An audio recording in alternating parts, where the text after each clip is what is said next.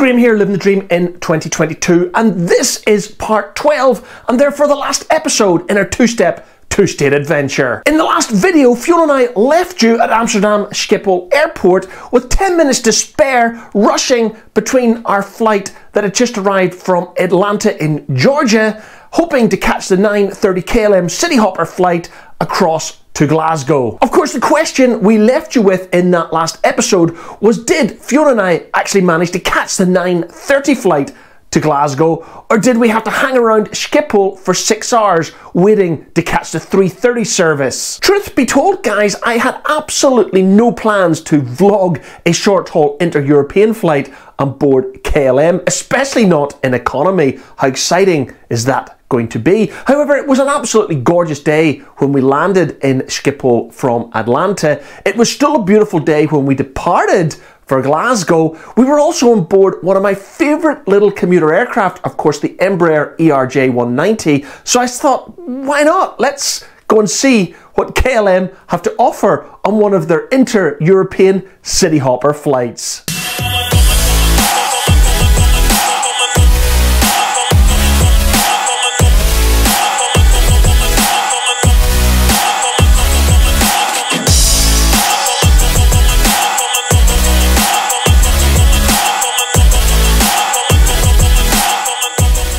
We start episode 12 where we left off in episode 11, and that of course is at Schiphol International Airport in Amsterdam, rushing between our arrival gate from Atlanta, Georgia, and of course gate D6, which at Amsterdam Schiphol has always been where I've departed when flying on board a KLM Cityhopper service between here in the Netherlands and of course the UK, which is not in Schengen. Given that we'd only 10 minutes between our flight arriving from Atlanta and our flight boarding to Glasgow, there were two things in Fiona's and my favour this morning. First of all, we'd arrived at the D gates, so our walk to D6 was very short. Secondly, our flight to Glasgow had been delayed 20 minutes. So when we arrived at gate D6, which of course is the KLM Cityhopper bus gates here at Amsterdam Schiphol, we were feeling pretty positive that we would make the 9:30 service. So with our boarding passes scanned and our passports checked, Fiona and I were on our way to the line, where the bus to our aircraft was already boarding. I used to hate being on buses between the aircraft and the terminal, or the terminal and the aircraft, but as I've got older, I've learnt not to be on a rush so much, and as a result, these aircraft bus gate transfers brings the inner avgeek out in me, because you get a whole different perspective of the airside operations at an airport, including seeing all of the wonderful planes. And from a KLM perspective, on these remote stands you will see nothing but Embraer aircraft, and that's because a number of years ago KLM completed their fleet refresh of their Cityhopper fleet from Fokker 70s and Fokker 100s to Embraer 190s, 175s, and more recently the new E2. And here we are arriving at our airborne chariot, a KLM Cityhopper Embraer 190, which was going to take us across the North Sea to Scotland. And following Fiona off the bus and onto the tarmac, you get an incredible perspective of these amazing machines.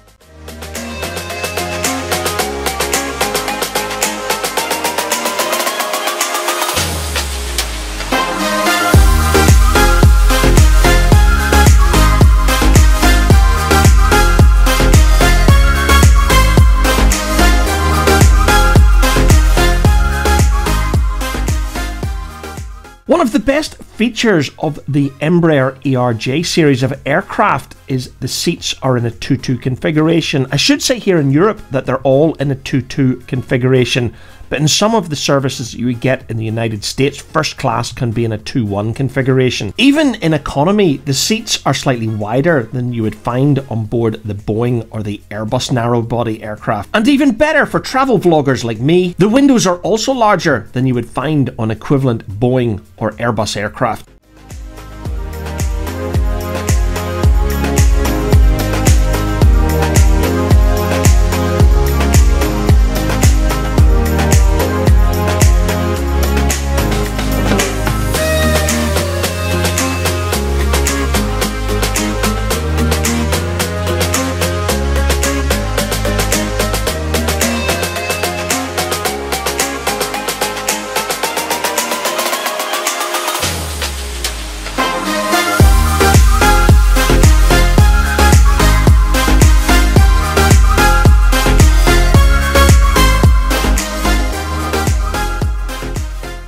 After a further delay here on the ground at the D6 stands at Schiphol, the pilot had said that he wanted to hold the aircraft back in a bid to get all of the transfer bags on board. That left Fiona and I reassured that even with a 10-minute transfer between our flight from Atlanta and this KLM Cityhopper service to Glasgow, our bags were now on board. Yeah, right. We did have a relatively short taxi to the runway here at Schiphol this morning, because jumping over to flight radar 24, we would be departing on runway 24, with a right-hand turn shortly after takeoff in the direction of Helicom, Haarlem and Zandvoort-aan-Zee. We would then make our way across the North Sea in a northwesterly direction, making landfall overhead Newcastle upon Tyne. And then we would make our approach to Glasgow from the northeast, overhead the Campsies and Kirkintilloch, before descending over Mulgai and Clydebank, finally landing on runway 23. And as you can see, it was still an absolutely beautiful morning here at Amsterdam Schiphol International Airport.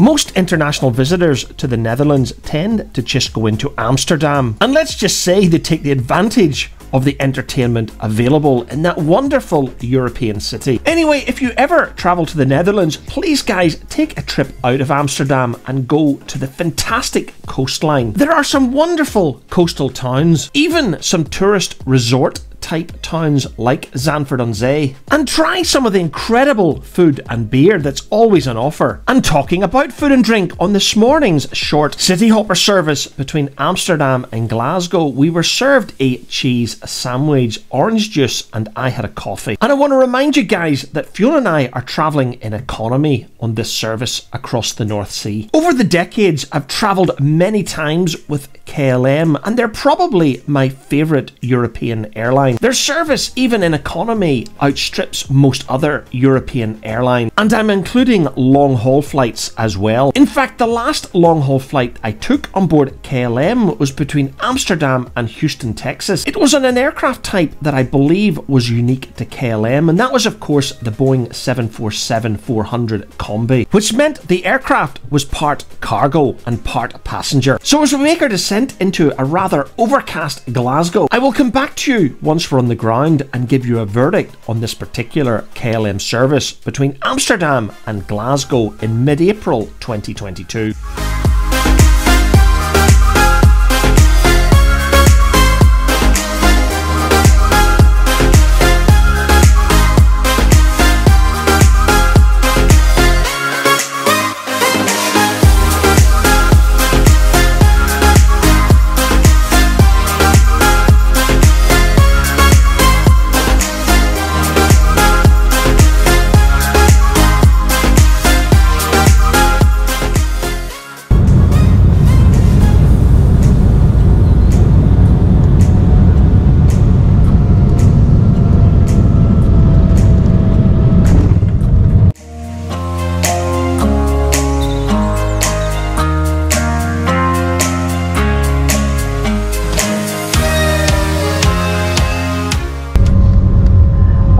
Glasgow Airport.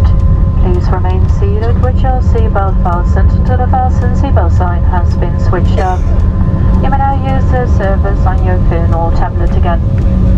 After we arrive at our parking stand and the fasten seatbelt sign has been switched off, we will disembark row by row, starting with row 1. When it's your turn to stand up, please be sure to remove any personal belongings from the seat pocket and luggage bins.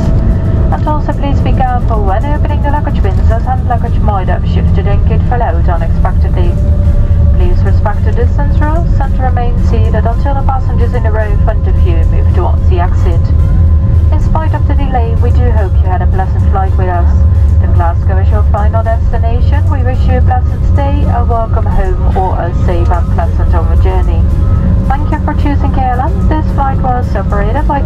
Cityhopper in cooperation with our partners. We wish you a happy Easter and a lovely day, and goodbye.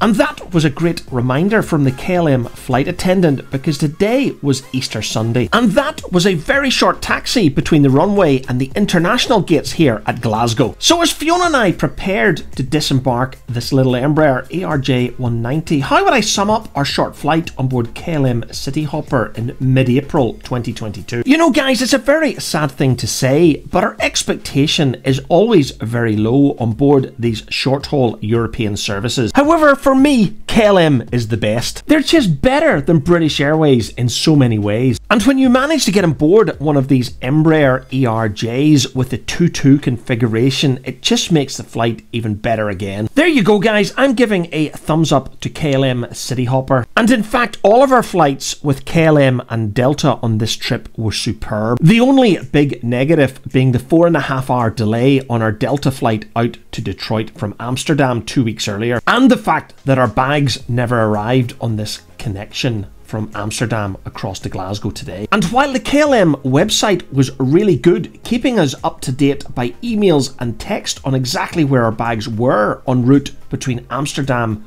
and Glasgow this afternoon, the KLM baggage agents here at Glasgow were all but completely useless. Despite KLM telling us our bags had arrived at 4 PM in Glasgow this afternoon, it would nearly be 3 days later before our bags finally arrived back at our house. So Fiona and I headed along the M8 in the direction of our temporary home here in Scotland, pondering what name to give the next video series here on the channel. And with that, it's time to bring this video to an end. So there you go guys, I hope you enjoyed that little trip report on board KLM Cityhopper between Amsterdam and Glasgow on Easter Sunday 2022. As I said, I really like KLM. I think they offer a very good service both internationally and on our short European routes. And sadly, this video brings our two-step, two-state series to an end. However, coming up very shortly is Montego Bay, 70 nights in the making. In the next video, I'm going to introduce that series to you. I'm going to tell you what it's all about